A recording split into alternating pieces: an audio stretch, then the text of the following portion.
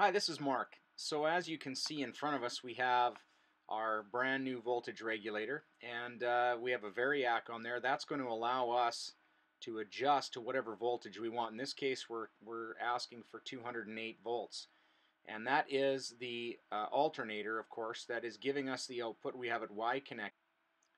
It is taking between 380 and 390 milliamps of field current in order to produce that 208 volts.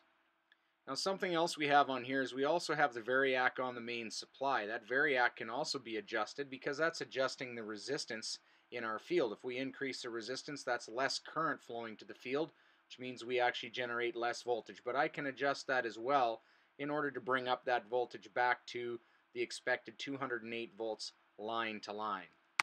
Something else that's important is that we always maintain rated speed. So rated speed in the case of this generator is, or alternator rather, is 2,500 revolutions per minute. Now we have hooked up as well resistive load and inductive load. Now none of it's on, but what we're showing you right now is that in a regular circumstance we're actually going to be producing about close to that 400 milliamps in order, with rated speed rather, in order to keep that 208 volts, and that's with 200 milliamps of resistive load. Now if we turn on some inductive load instead, in other words turn the resistive load off then turn the inductive load on, the same current, 200 milliamps of inductive load, take a look at what happens to our voltmeter. Our voltmeter dropped by 4 volts. And look what happened to the field current. We're still at rated speed here, which is what we're showing you.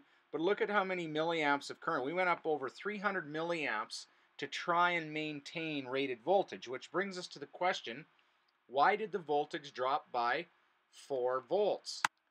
So clearly what happened is we dropped 4 volts. That's easy enough to adjust back up by adjusting either the variac on the AVR or, of course, the potentiometer on the alternator itself. Now we're actually at 400 and almost 450 milliamps by doing that. In other words, to bring that voltage back up, we asked the voltage regulator to increase the field current even more to generate that voltage.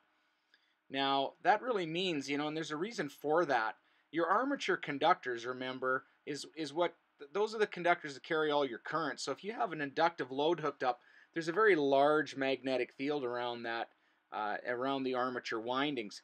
That magnetic field is actually opposite in polarity to the magnetic field being produced by the alternator. So it technically depletes the field. When you deplete the field, there's less lines of force to cut.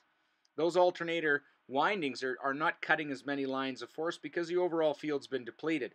That means we have to make that up somehow. The AVR tries by sending more current to the field, but at the end of the day we actually have to adjust the variac on the AVR in order to get it to, or ask it rather, to bring up that voltage to 208 volts.